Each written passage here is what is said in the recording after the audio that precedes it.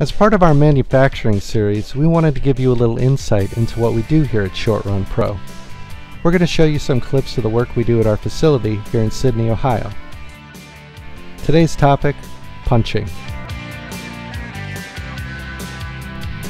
Punching is performed by placing the sheet of metal stock between a punch and a die mounted in a press. The punch and die are made of hardened steel and are the same shape. The punch just barely fits into the die. The press pushes the punch against and into the die with enough force to cut a hole in the stock. In some cases, the punch and die nest together to create a depression in the stock.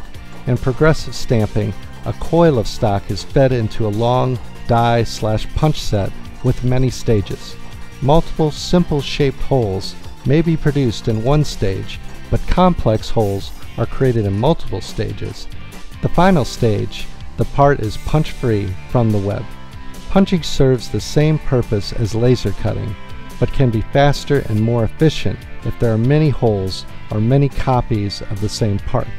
By offering multiple methods of production, Short Run Pro can use the right tool for the job every time. For more information about our company or to learn about punching, please contact our website at www.shortrunpro.com. Thank you so much for your time and have a great day.